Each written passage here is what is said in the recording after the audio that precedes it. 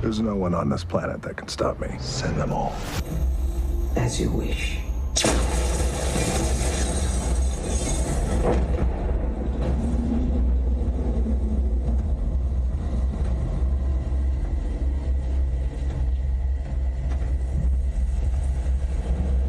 It's been a while since anyone's made the world this nervous.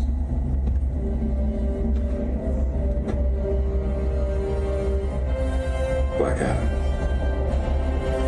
We should talk.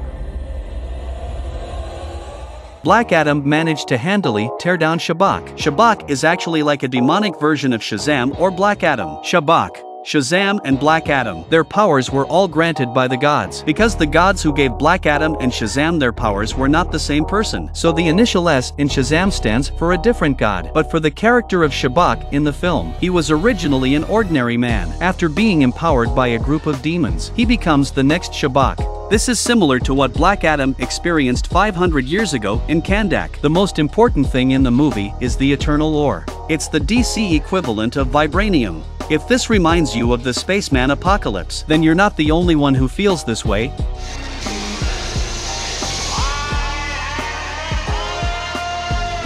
Eternal metal is a term that originated in DC Comics, but it sounds like it's from the space Superman apocalypse. Eternal metal in the DC universe is just pieces of eternal ore that have fallen to Earth. It's what the slaves had to mine in Kandak in the movie. In the Marvel universe, vibranium isn't magical, but you have to take it the way Marvel intended it to be taken. It's very rare, it's very powerful, and it only exists in one specific place. At that time in history, the king of Kandak forced his slaves, including Black Adam and his family, to mine the eternal ore. He used the ore to make the crown of Shabak. And Shabak is based on a comic strip. He was the villain of Shazam in the comics, but the king of Kandak wanted to use his crown to gain the power of evil and thus become a god. But all the demons who granted him powers or superpowers simply used him as a conduit to free themselves from the trapped underworld in the normal DC universe dimension. Although the demons in the movie are trying to use the character of Shabak to open the portal, but Shabak himself doesn't do that.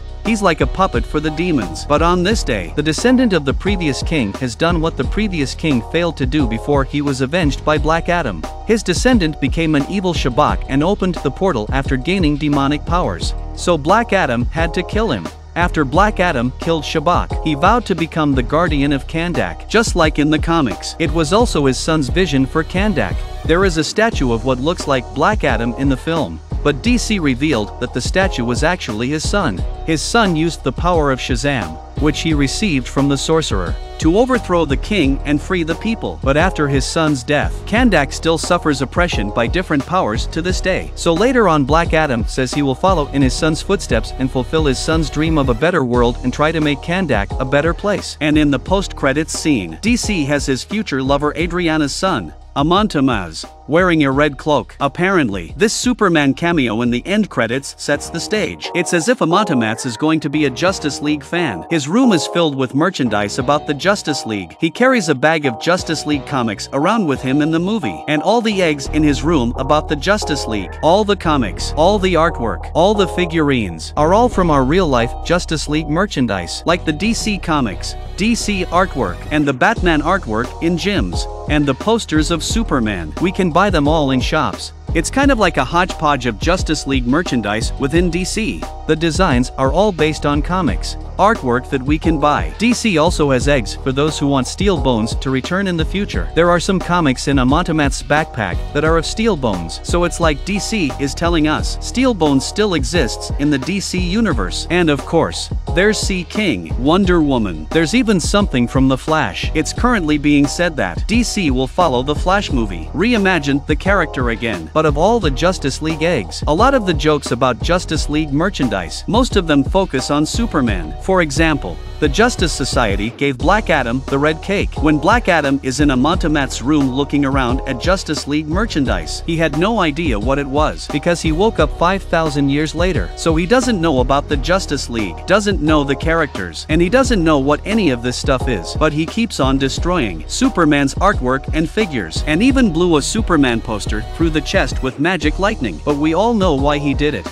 Apparently, it's an ambush, alluding to Johnson's previously heavily promoted Black Adam vs. Superman movie. He had said they were working on it, as if they were actually going to be responsible for the Superman cameo scene at the end of the film. At the end, Amon Tomaz stands with his mother Adriana Tomaz in a red cape. A Black Adam said he didn't think his name was modern enough, because for most of the film, they only called him Adam. No one really called him Black Adam. Also because Amon Tomaz is Black Adam's son. Adriana Tomaz is his wife in the afterlife. So throughout the film, especially at the end, DC sets up the idea that Black Adam will later share his superpowers with his family. It would also grant them the power of Shazam. This is just like Billy Bassett did in the first Shazam movie. If you're not a longtime reader of the Black Adam comics, then you definitely don't know that. Black Adam gave some of his powers to Adriana Tomaz in the comics, and Amon Tomaz is Black Adam's nephew in the comics. But in this movie, it's his son.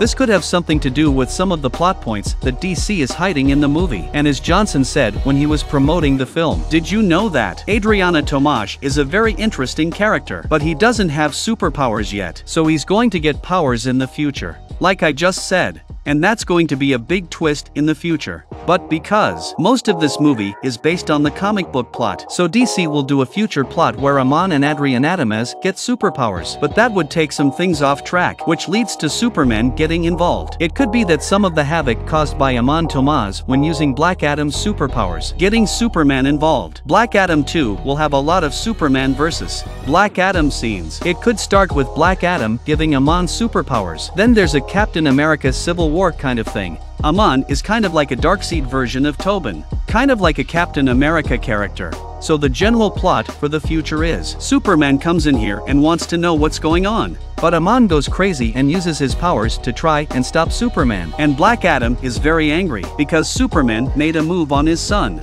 Now we go back to the end of the Black Adam movie. After defeating Shabak, the Justice Society took off for home. Amanda Waller, who is an agent of the government, sends a drone to Black Adam's palace because in the first part of the movie, Black Adam and some other supernaturals escaped from his underwater prison. So she tells Black Adam, "It's okay if you don't want to stay in my prison, but now Kandak is your prison. If you try to walk out, I will send someone more powerful to stop you. I will use all the help I can get."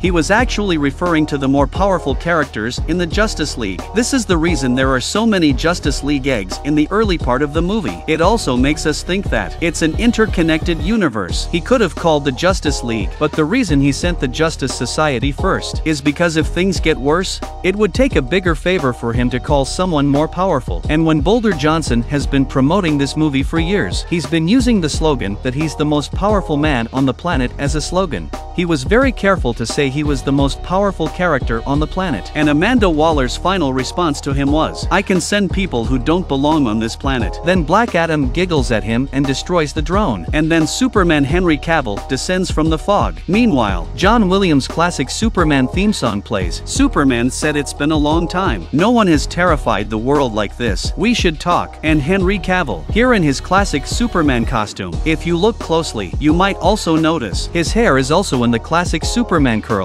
It's all different from the previous films, and I think this is the first time DC has used John Williams' classic Superman theme song in a new DC movie, because it's always been. Even when we see Superman return in this Lee Schneider cut, it's always with Hans Lonesome's Superman music, and then back to the cast list. According to what Johnson is saying, he's going to set up Superman vs. Black Adam in the sequel like I did in my early predictions earlier. The reason for this is to do with his son Amon gaining powers. Amon's use of his powers would accidentally cause some international disaster that would involve Superman, but DC would have us believe that their respective actions were justified. For example, the reason they're fighting each other is because they're fighting each other. So Superman is going after Black Adam because Black Adam wants to protect his son, and Superman wants to protect the rest of the world. So all the Justice League eggs and Superman's cameo at the end are meant to foreshadow Black Adam and the Justice League in a future movie. It's like Black Adam will have a family and friends group instead of Superman being alone.